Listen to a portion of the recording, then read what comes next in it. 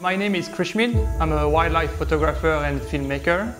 I make films to raise awareness of the need for conservation in Africa. My most recent video was shot with the Sony Alpha 7S III in the Serengeti in Tanzania to draw attention to the fragility of this amazing ecosystem. All these beautiful things that's happening, it's very fragile, and if we want to show it to our children, we need to protect it. The first time I learned about the Sony Alpha 7S III, very exciting about the 4K 50-60p in 422 10-bit. But also what was amazing was the possibility to shoot very slow motion at 100 and 120p, also in 4K in 422 10-bit.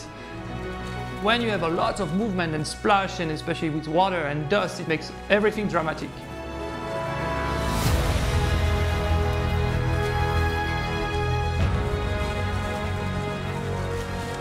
By having 422 10-bits in post-production, I have much more flexibility to grade my footage, so it opens also a new world for grading.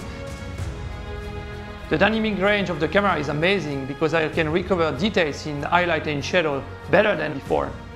And what's exciting is I can easily match the footage that is coming from my traditional professional video camera. I can totally rely on the Sony Alpha 7S III.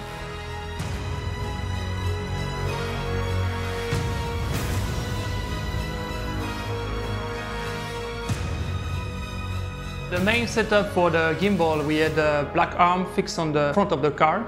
The end of the black arm was the gimbal, then on the gimbal was Sony Alpha 7S III with the Sony G Master 70-200.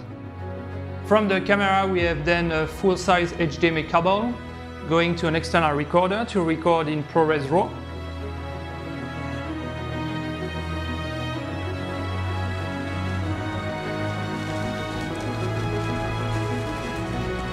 The Sony A7S III I can use for the very first time autofocus in video, which wasn't possible before. So you just tap on the screen where you want to focus, then it was tracking the lions even when he was walking behind the grass, and we still get a sharp shots, which was amazing.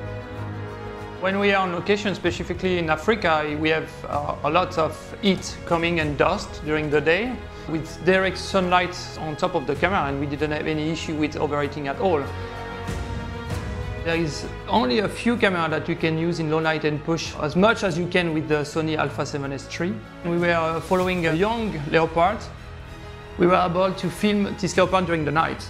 So we were able to push the ISO and film this leopard totally in darkness. With my eyes I can see anything, but when I was looking at the screen of the camera, it was like during the day.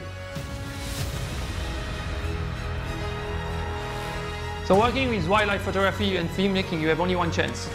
And if you miss it, that's over. So that's important for me to be able to shoot anytime, at any time of the day. Now with the Sony A7S III, you can open a brand new world of storytelling that wasn't possible before. So I can push the limits and I can film key moments, really to show this beauty and to protect this amazing wildlife.